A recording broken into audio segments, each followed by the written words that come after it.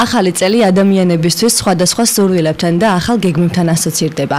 მეგატვი შეეცადა გაეგო ქუთაისელი მოქალაქეებისგან, როგორი იყო მათთვის 2017 წელი და რა ცვლილებებს ელოდებიან ისინი 2018-ში. გამოკითხულთა უმეტესობა იმედოვნებს, რომ 2018 წელი მეტად ნაყოფიერი და იმედის მომცემი იქნება. 2018 წელი მინდა რომ კარგი იყოს, მაგრამ 17-ის არა ვარ ნამდვილად კმაყოფილი. შვენიერი კარგი წელი იყო და 2018 წელს საუკეთესო სურვილებს და რა ვიცი, ყველაფერი კარგს ველოდები. 2018 წელს სამართლიანობის აღდგენას ვისურვებდი და ადამიანების ადამიანურად მოპყრობას ვისურვებდი თავრობისგან ბატონო და საკუთარ იმაზე რომ არ ფიქრობდნენ წარმატებებზე, მარტო სხვისთვისაც რომ გაიხადე. კარგი იყო ის, რომ სტუდენტი გავხდი. კი, მრავალფეროვანი წელი მქონდა, აბიტურიენტიც ვიყავი, სტუდენტიც გავხდი.